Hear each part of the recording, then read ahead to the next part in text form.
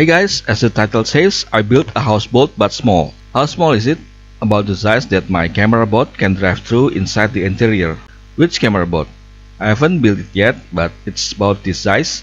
It will carry my Runcam 2 camera. Why houseboat? Actually, I already started building a houseboat even before I planned to make an RC aircraft carrier, but cancelled because I felt overwhelmed to fill the big space with furnitures, and I read this comment about how I should put a camera inside my yacht's model.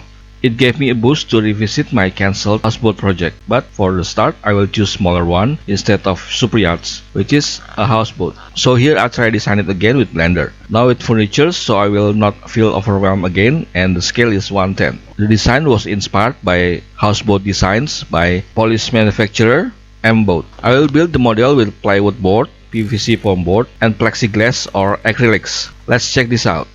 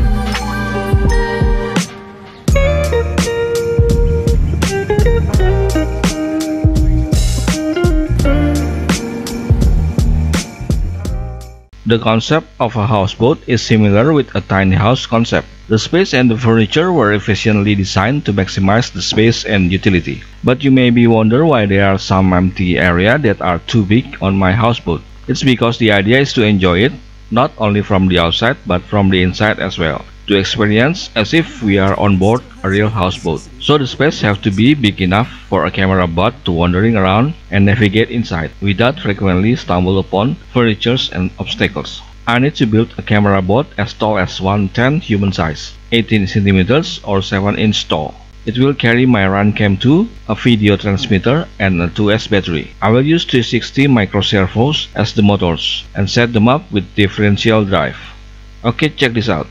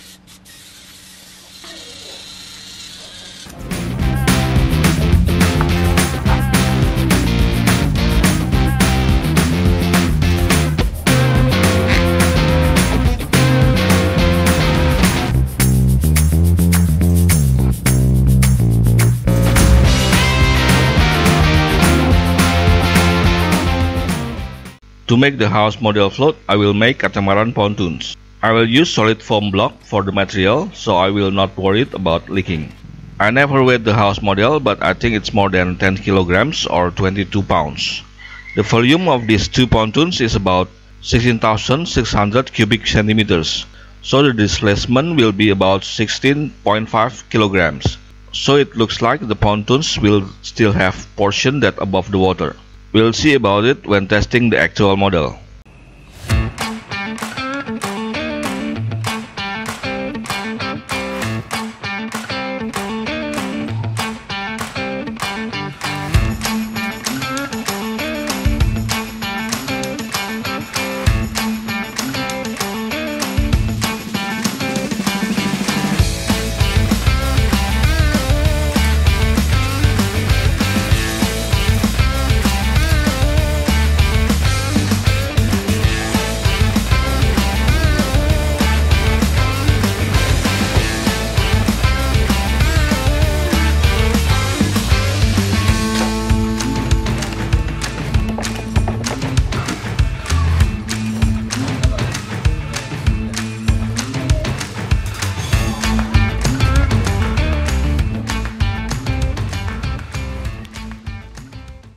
My RC aircraft carrier used a boat propeller, and it caught fishing lines many times. So in this houseboat, I want to try different type of propulsion. I think I will go back in time using paddle wheel. I will place both paddle wheel here on its sides and use differential drive to move forward and steer it.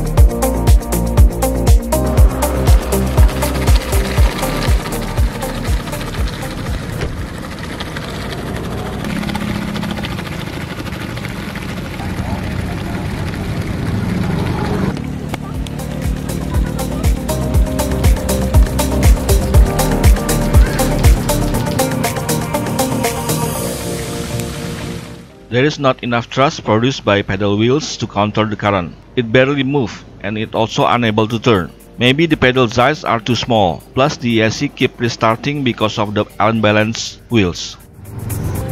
The setup is failed, back to the garage. I finally use both propeller again with rudder like this. I use standard servo on the back to move the rudder. The motor is here, it's brushless in the runner and the boat ESC. Luckily both are waterproof. I protect the shaft and propeller with a box like this to prevent catching fishing lines. I leave the paddle wheel on its sides because if I strip them off, I will need to patch and repaint the wall. All electronics housed on the toilet. There are two batteries, the left one is 3S for the LED lights and the right one is 2S for the boat. I also attached two switches for lighting and power. I also added searchlight here, can be rotated by a 360 standard servo. And I put a 3S LiPo battery on this box to power the lamp. I also add switch to turn it on and off.